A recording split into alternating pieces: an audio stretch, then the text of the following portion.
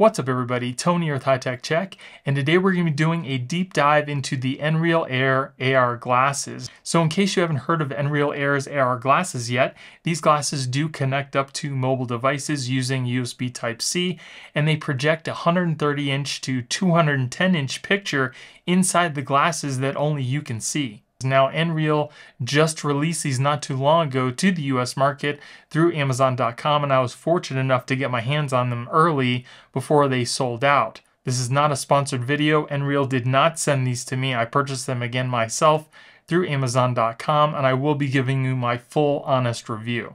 I can guarantee you that everything you're going to want to know about these glasses I will address in this video, so stick with me till the end. I will also be putting a link in the description in case you guys want to pick these up yourself, and if you guys like me and you want to support my channel, please use those links when you make your purchase because it helps me keep purchasing products and do reviews for you guys. So before we get into the full review, let's go and see what you get inside the box.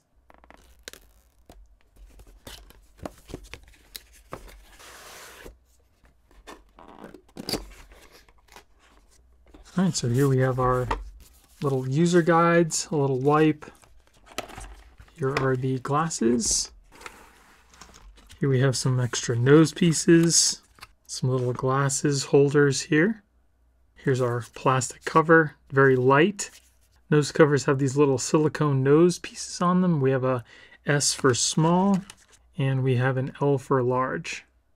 Alright, let's go ahead and take a look at the glasses here. It's got a nice little case, feels nice and smooth, kind of like silicone. And here are the glasses themselves.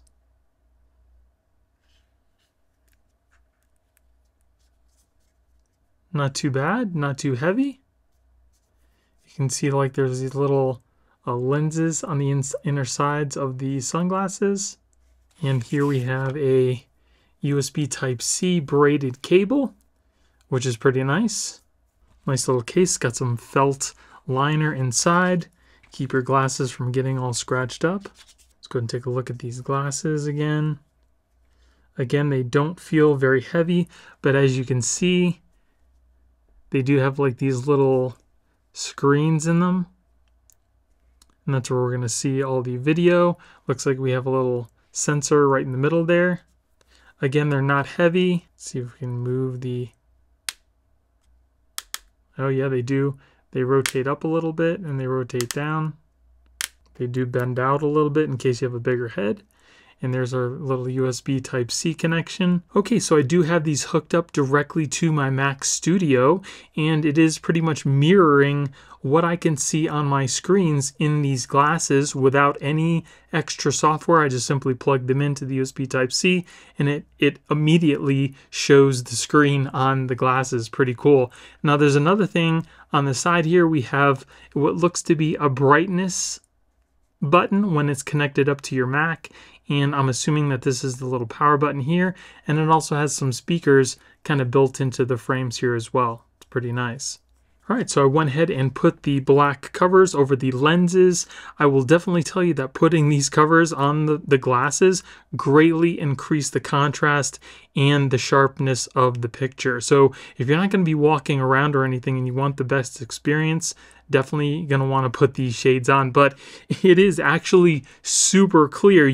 I can edit in Final Cut Pro using these glasses. That's how clear it is. It's pretty nice. Now, I've had a chance to use these glasses for the past 2 weeks, and I want to give you my full experience with them, so it'll give you some idea of what you can expect when you purchase these glasses. Now, as far as comfort goes, the glasses only have one pad on each side of your nose, which may cause some discomfort for some. I know it did for me while using them.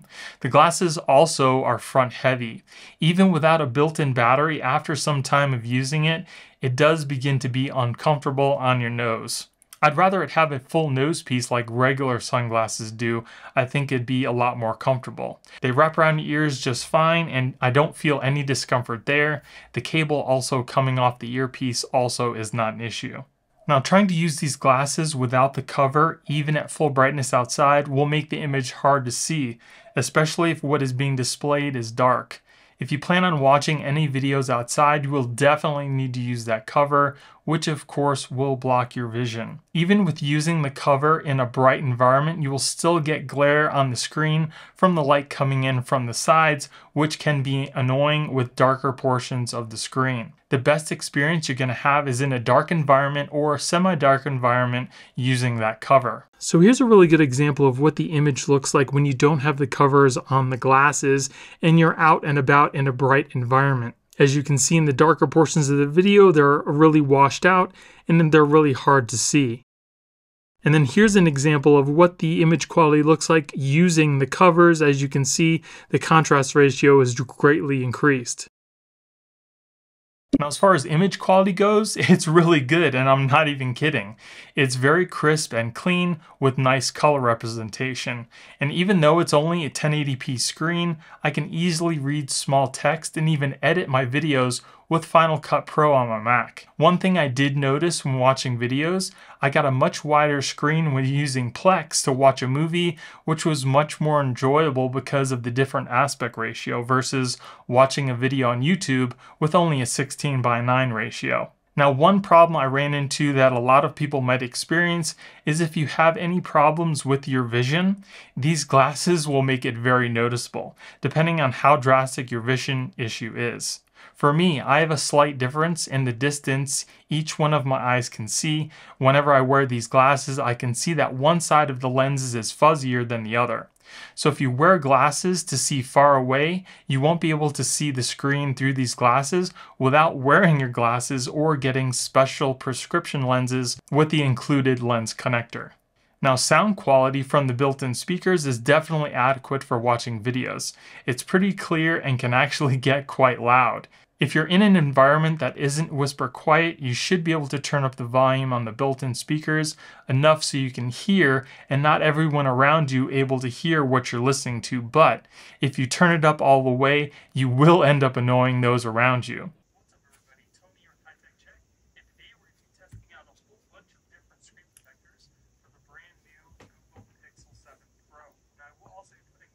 Absolutely love. All I ask is that you show me that you care that I'm doing this for you by hitting that like button and consider subscribing to my channel. The built-in speakers will work if you don't have anything else to use like headphones for a better sound experience. Now, as far as device compatibility goes, right now Xreal says that there's only certain phones and devices that the glasses will work with, but you might have to just try it yourself on your device because if your device isn't on that list, it still may end up working anyway.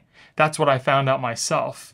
I found that these glasses will work with the Samsung Tab S8 Ultra, Galaxy Fold 4, Galaxy Tab S5e, and surprising enough, it's plug and play with Apple's 5th generation iPad Air. Another really convenient, unexpected feature I found was when using the VLC player on the Galaxy tabs to watch videos. The screen of the tablet will show a casting icon, but nothing on the screen, and in the glasses you see the actual video. Not only is this excellent for privacy, but it saves on battery life as well. Now, if you want to use these glasses with iPhones or gaming systems, even with the Nintendo Switch, you will need an adapter you can buy online. I also tried plugging these directly into the Nintendo Switch's USB Type-C port, but it also won't work without the adapter. I also tried plugging this into my Pixel 7 Pro, and the app gives this message. It says that the device is still being adapted, so that won't work either. I also tried plugging the glasses into my Mac Studio without the use of the app. The system just simply adds it as another monitor that you can move windows over into. Now, there's also an app called Nebula that you can use with these glasses.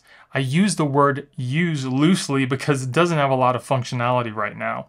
The only thing worth really doing in the app is watching YouTube, and you can do that without the use of the app with casting right from your device. The main gimmick of the app is how you can view web pages in waterfall mode. That's where you can move your head up and down, and you can look up and down the page. The other feature is the fact that you can move windows further away or closer to you to get them slightly bigger than you can just by casting.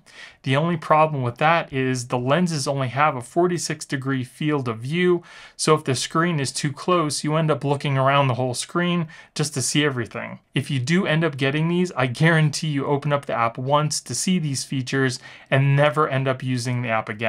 I I did try connecting the glasses up to my MacBook Pro using the Beta Nebula app, and all I saw on the glasses was white static. Maybe it's just not compatible with the MacBook. Now, as far as battery life goes, these glasses don't have a built-in battery, so they're powered by the device they're connected to. Because the devices vary in battery size, the bigger devices like tablets and MacBooks will allow you to use the glasses much longer. So if you're using a phone like the Fold 4, you might only get about an hour's use before the phone's dead. Last night, I actually watched 2 movies totaling 3 hours and 10 minutes long while the glasses were connected to my iPad Air. I had the iPad brightness set to its lowest setting because you don't need the iPad screen really to be on at all. I had the glasses brightness up all the way and the sound using the built-in speakers at a volume that I could hear in a quiet environment. I was streaming the movies using Plex, and my starting battery life on the iPad was 82%. When the movies were done, I still had 40% battery life left. So if you have a larger device, you'll get a lot more use, and that would be great for long road trips or flights. So the real question now is, would I recommend these glasses? And my question to you is, 1, what were you going to be using them for, and how much money do you have to spend? Because at $379, right now, they're limited compatibility, and I think they're a little bit expensive for the type of compatibility that they offer right now. Now, if you take long road trips or you have kids, I definitely think that these glasses would be really good for you, because I've taken a couple flights where I've watched some movies on my tablet that I have sitting in front of me on the little table, and they might have been movies that I haven't watched in years, and there might have been some questionable scenes on the screen, and I have to quickly, turn off the screen because I don't want everybody around me to see what I'm watching, and this would definitely take care of that issue. I am pretty pleased with these glasses, and like I said before, the picture quality is pretty amazing for being only 1080p, and the sound quality that comes out of these speakers is pretty good, especially if you don't have any external headphones that you can use on the go. Now, there are a couple things that I kind of wish that they would make a little differently about these glasses. One is a greater field of view, especially if you have problems with your vision. If you can get a bigger screen, you could definitely see it a lot easier, especially without using glasses. Maybe some blockers on the side of the glasses to block out more of the ambient outside light, which would be really nice, that you can take on and off. Another thing that these glasses could really benefit from would be an offline video player inside the Nebula app, because the Nebula app again allows you to move the screen further away or closer to you, which would help with your vision as well. Also, greater compatibility with all devices would be great. And if they can make the nose piece maybe have an option for a full nose piece like you would have on sunglasses, I think the fit would be a lot more comfortable like that as well. So again, I will be putting a link in the description in case you guys want to pick up these glasses yourself. And if you guys like me and you want to support my channel, please use those links when you're making your purchases, because it helps me keep purchasing products to do reviews for you guys. So I hope you guys enjoyed the video. If you did, give me a thumbs up. Don't forget to subscribe and hit that little notification bell to let you guys know when I put out new videos. Thank you guys for watching. I hope you have a great day. I'll see you in the next one. Later.